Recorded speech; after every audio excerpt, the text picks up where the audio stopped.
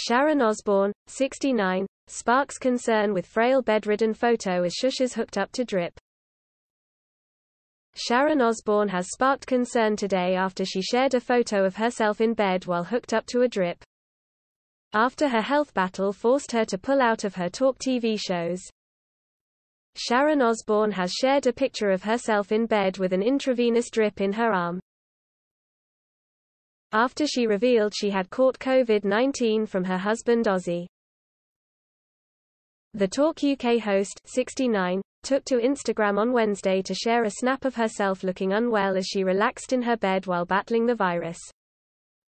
She had previously revealed that she caught COVID after having to fly back to Los Angeles from London to look after her rocker other half Ozzy, 73, who had contracted the virus.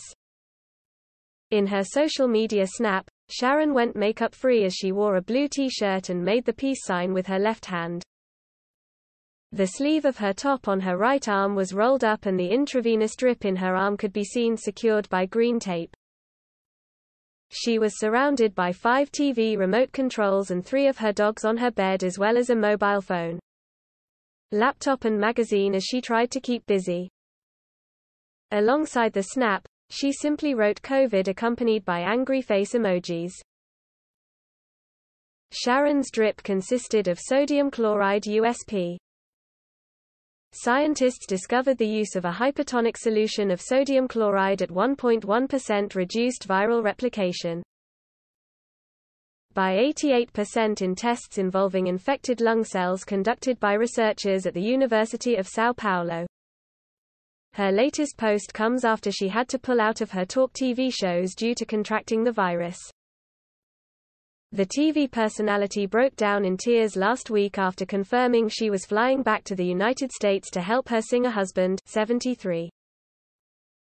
Speaking on her new TalkTV show, The Talk, from LA, Sharon told her co-star Jeremy Kyle that Ozzy is now doing well, but that she and daughter Kelly have sadly been struck down with the virus. She said, "H is doing much better, thank you. His temperature is now back to normal, his coughing has stopped, and HE's doing much better. But I've got some news to share. My daughter Kelly has it, I have it, and the entire household has it now.